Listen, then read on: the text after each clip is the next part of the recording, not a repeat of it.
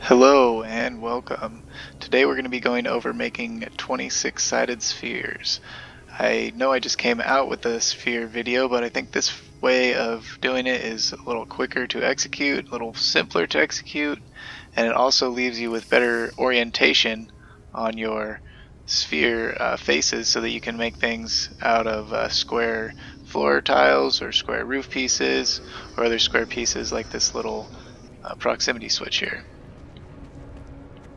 I am going to be using some glitches, including the universal adjacency glitch, the wire glitch, and the reverse wire glitch. If you have any questions about those techniques, you can check out Crisscross's No Man's Sky Building 101 video series and learn all about it. I'll have a link in the description. With that, let's go ahead and get started. The first thing you need to do is create a flat wire with an endpoint that represents the exact center of the sphere you're trying to build. So for me, I'm going to choose the very center of this cube piece here. So to make my flat wire, you can make your flat wire however you want, but for me I'm going to use this light floor, store it in my cache, duplicate the cube, and universal adjacency that light floor right here. I'm going to move this out a bit just so I have space to work, and I'm going to build this light floor like that so that this bold line here is right at the top of the light floor. That way when I pull the wire, it's oriented upright and flat. So next I'm going to build a cube there and reverse wire from this location here and attach it to the light floor. Then I'll reverse wire from the center of the sphere here and connect it there. I'm going to move our cube out of the way, and I'll grab a small raised paving and I'm going to build that here just for later. And then I'm going to go ahead and switch to wire mode, and I'm going to wire glitch that raised paving right here at the center point of our sphere. Next, I'm going to universal adjacency glitch a cube right on top of this raised paving. So duplicate the cube, store it in my cache, duplicate the raised paving, and we glitch in that cube right on top of the raised paving. Now we can delete the raised paving, duplicate the cube. We're going to move the cube down one position here, and we're going to reverse wire glitch from here. So reverse wire glitch and connect like that, so we start to make a Z shape. Next we're going to go down to here, and then we're going to reverse wire from here, and we're going to go ahead and complete that Z shape just like that. Now we can delete this cube, and we can delete that connector wire there, and we're left with two flat wires right on top of each other like this, exactly one half of a cube above or below each other there like that. So there's one half cube distance between these two wires like that. Next we're going to, with the cube, wire glitch the cube directly onto this wire here, the lower wire.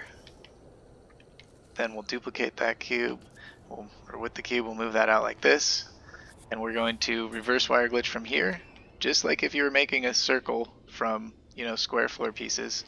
We're going to pull that into the center point here and wire glitch, and we'll get that 45-degree turn here. So we have one straight cube and one 45-degree cube, and we're going to go ahead and pull those down like that and then delete all this. And so now we have these two cubes here kind of moved out of our way. Next we're going to do the same thing except on this upper wire. So we're going to wire glitch in our cube, build out, and then reverse wire glitch from here to our center. We'll wire glitch, and now we get the same thing, and instead of moving down we're going to move up. So we'll go up like this and then delete these lower ones. Next we're going to use the cube again, and we're going to choose a face to start with. So whichever one you want to start with, choose it, and then we're going to reverse wire glitch, pull into the center of our sphere, and then wire glitch. So just like making the circle, except now we're adding an extra angle, a three-dimensionality to it. So now we're going to wire glitch it in, and we get a turned cube just like this. Next, with the cube again, we're going to go over one position from where we started. So just one face over like this, and we're going to reverse wire glitch and pull into the center again, and then wire glitch. And we're going to do that 4 times. So here's number 3, and then one over from number 3, we'll do number 4, just like that. And the important part is it doesn't matter where you start, which face you start with, as long as you go in order 1, 2, 3, 4, in sequence around the circle here when you do your wire glitches. So after you do that, what you'll get is these 4 cubes here looking just like this. So from there, all we have to do is a little adjustment for a half a cube distance. So to do that, we're going to stack these raised pavers right on top of each one of these cubes. So I'm going to grab a raised paver, store it in my cache, duplicate a cube, and universal adjacency glitch. And now we can see I've stacked that raised paver right on top of the cube. So I'm going to do that for all of the other ones as well.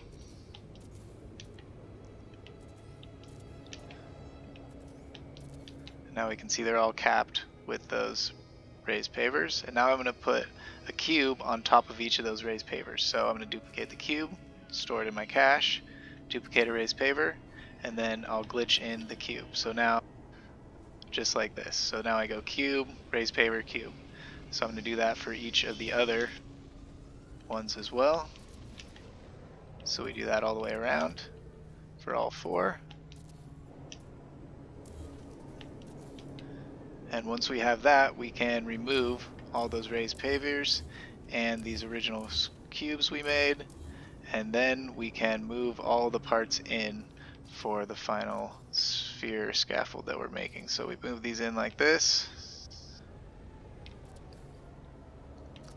and now we just need to build 6 cubes right here. So 1, 2, 3, 4, 5, 6. So there's all 6 built, and now we can remove all these cubes that we used, and what we'll be left with is this sphere scaffold here. And if we grab a pyramid piece, we can see we have a top here, and then we have this top belt here, this top ring oriented at 45 degrees, and there'll be 8 snap points all the way around that one. And then we have this middle ring, and there will be 8 snap points all around this, and they will sometimes be oriented like this, but if you just hit the rotate button once, you can see they do have a flat version of themselves there as well. So all the faces can be oriented the same way, and so this will have 8 all the way around as well. And then this bottom belt here, this bottom ring, will also have 8 faces all the way around, and then you'll have a bottom cap here as well. And so that will give you a total of 26 sides. What you can also do is say leave out every other one on the top and bottom belts, and that will give you 8 less sides there, so an 18-sided sphere, and that has a slightly different look to it. Here we can see a 26-sided here, just missing one face there. And that's pretty much how it works. All you have to do, is use that pyramid and grab a shape that you want to use. One that's kind of cool is this hexagonal table. Store that in our cache, duplicate our pyramid, and just start glitching it in wherever we snap on. And as you snap them on here, just using universal adjacency, you will build up whatever part you're using into a sphere. And that's pretty much how it works. One really good idea is to use light boxes and universal adjacency glitch light boxes onto each of these positions, and then you can make spheres of all different sizes just by stacking in and out with those light boxes. So that's pretty much how you do it for this new, quicker version of a sphere. So thanks for watching, and I'll see you next time. Alright.